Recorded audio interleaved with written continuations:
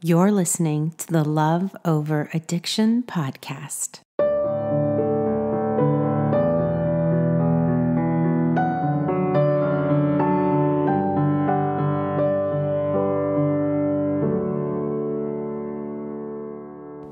Hey there.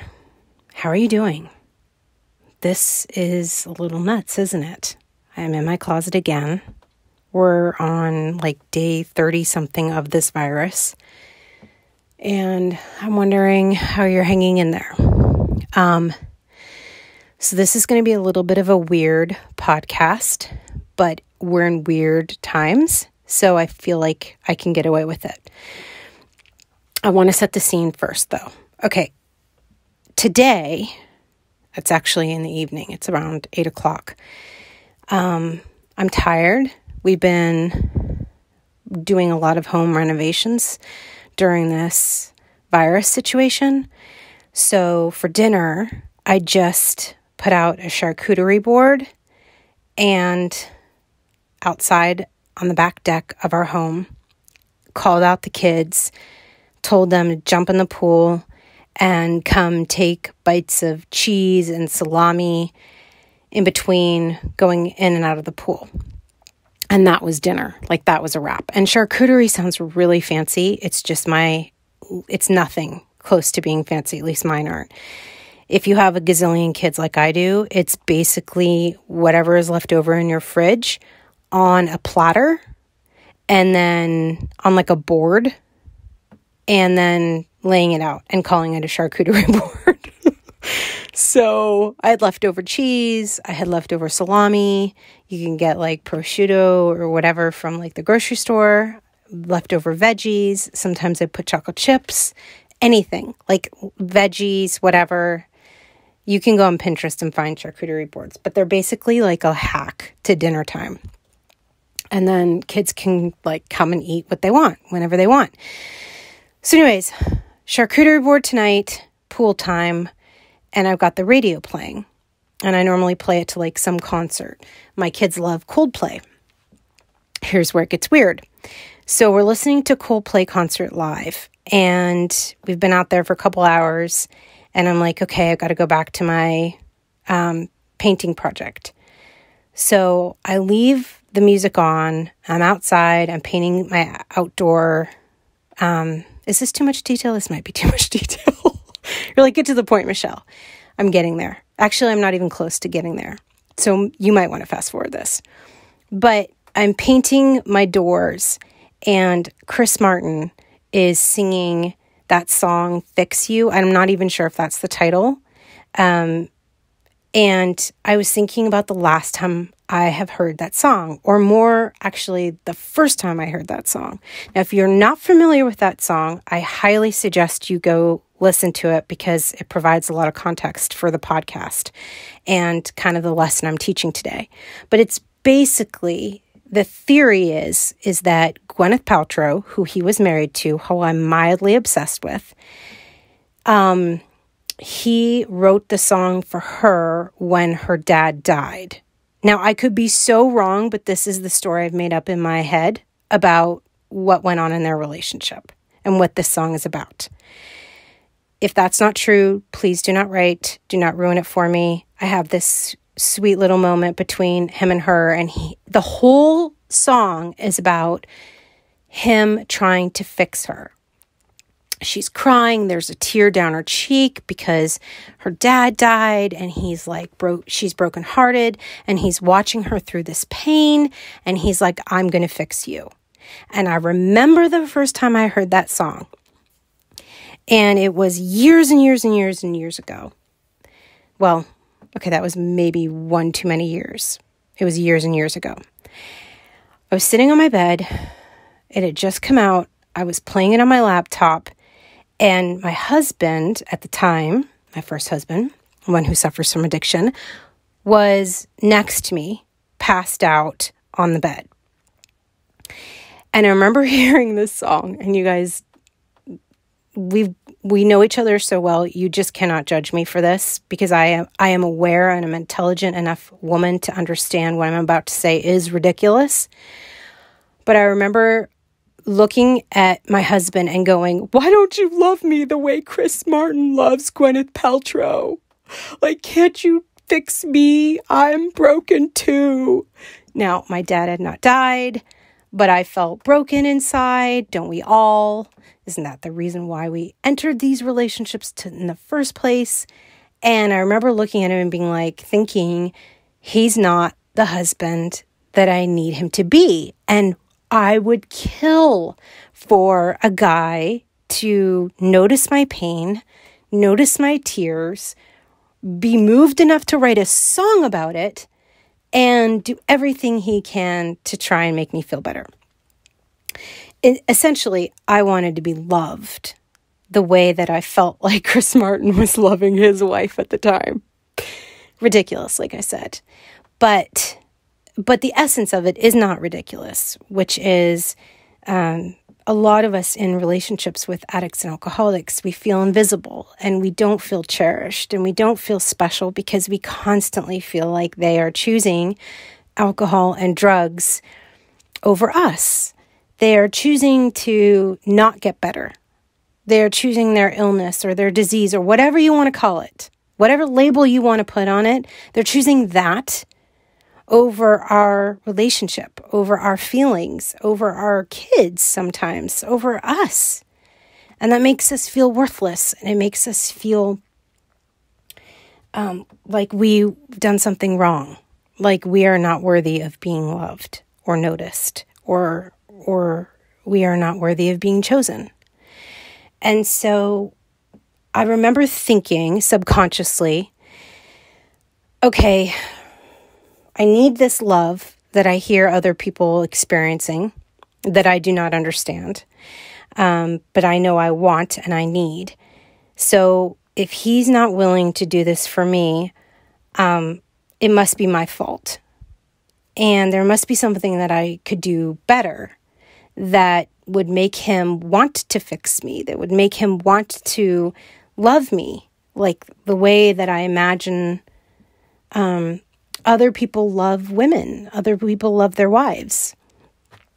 So fast forward, I'm painting this door tonight and remembering how desperate, like in my gut, in my soul, it was like desperation was coming out of my pores to just be loved, to just be worth fighting for. And it probably goes back to me being a kid and feeling the same way with my dad. That's another podcast. But the point is that it was a neediness, right? And I never got it. The truth be told, I did all the tricks in the book, all the manipulations.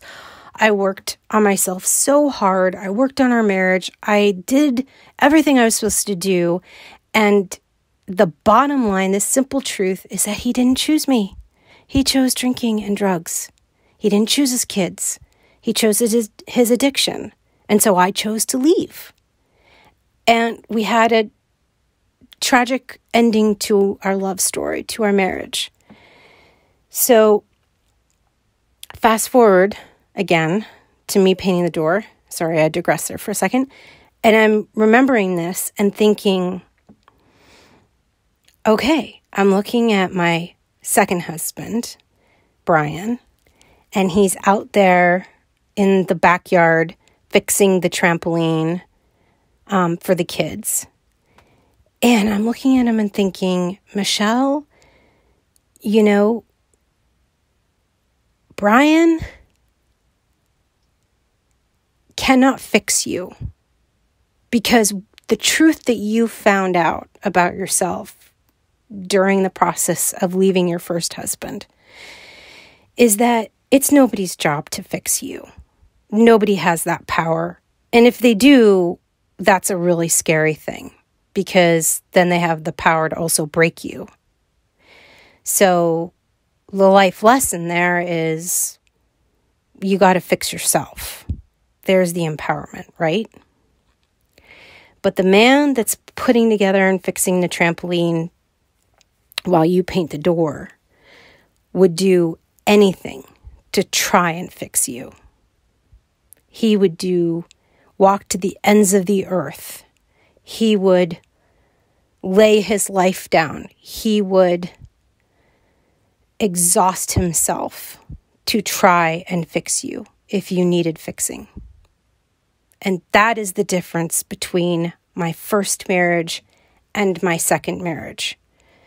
Is the first one, I was looking to be fixed. I came into the marriage a broken, wounded little girl who was giving away my power to the man who would come in and save her, the knight in shining armor, the guy who would say the right thing that would mend her heart, heal her up, and give her the confidence that she needed, only to be let down and disappointed over and over again. Not only because he was addicted, but because I was looking in the wrong place to the wrong person. And when I became single and I left him, that whole time, the only person I could turn to was myself. And you know what? That's when it actually started working. That's when I started to feel better, was when addiction wasn't taking my attention away all the time from my own personal growth and my children and my life. That it was no longer a distraction to try and get him sober. But then I was left there with this puddle of feelings about myself and my life and how did I get here that I needed to deal with.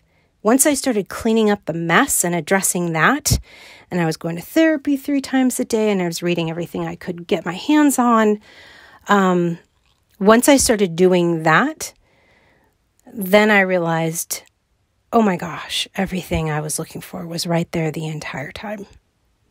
It was right there. It was all within me. It was all within my reach.